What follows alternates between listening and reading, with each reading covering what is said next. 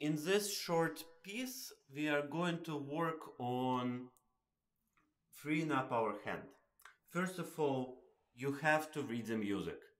Don't try to learn this from my hands. Buy the score and then read the music, learn the fingering. There's a lot more in there than you think.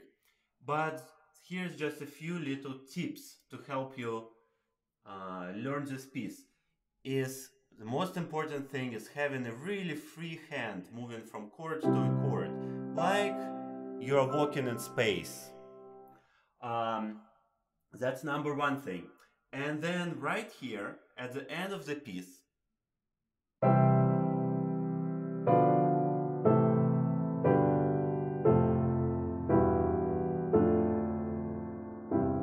we have a series of chords.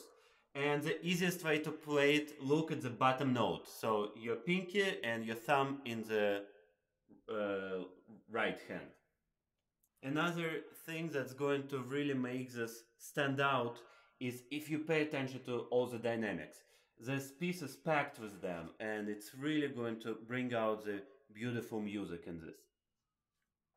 Also, I would like to say that you should always work on these pieces with your teacher, because these are some of the tips, but you really have to have somebody look over your shape, look over your form. But the biggest thing in this piece is to have a beautiful free hand, never tensing up.